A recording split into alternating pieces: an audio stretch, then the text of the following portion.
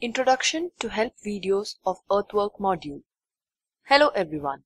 Welcome to the series of videos on E-Survey Earthwork.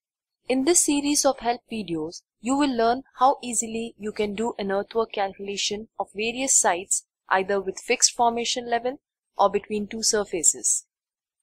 Earthwork software will do the earthwork calculation with two different methods, that is, section method and block method. All these procedures are defined extensively in a set of 9 help videos. You will learn 1. Earthwork calculation using section method. 2. Mass haul analysis. 3. Earthwork calculation with box method. 4. Exporting data from AutoCAD to Earthwork. 5. Exporting results and reports. 6. Importing data available in grid format. 7.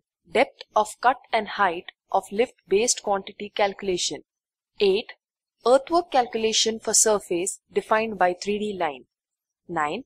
Representing earthwork surface in 3D. Thank you for watching this video. In the next video, you will learn how to do earthwork calculation with section method.